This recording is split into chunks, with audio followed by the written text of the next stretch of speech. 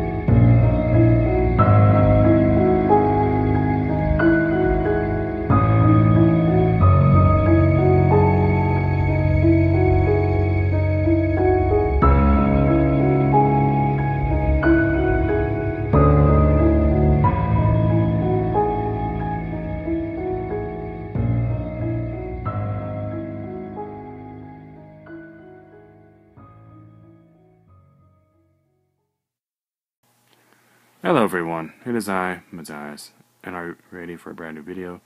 I know I am, because today we're going to be talking about George Floyd's niece. Now, if you don't know who George Floyd is, he was a black man who was killed by a white police officer.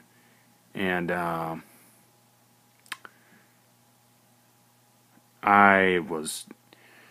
didn't talk about it right away because of the fact that literally for two reasons.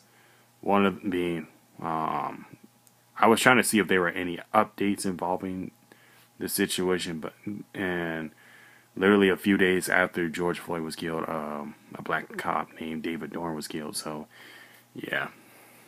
So, I think my honest opinions are about the George Floyd situation is that should never had happened. But that's not why I'm talking about George Floyd. I'm talking about his niece. His niece was shot. Luckily, she's still alive. Thank God. She's recovering. But honestly, all I'm going to say is, where's that same energy?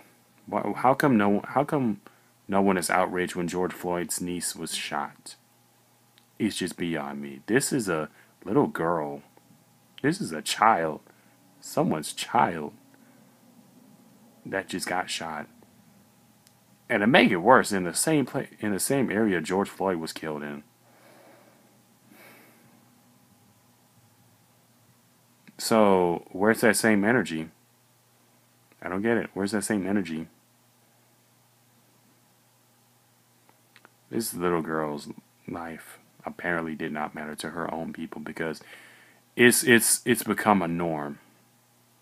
It's become a norm. This little girl did nothing wrong to deserve this. This little girl did nothing to deserve this.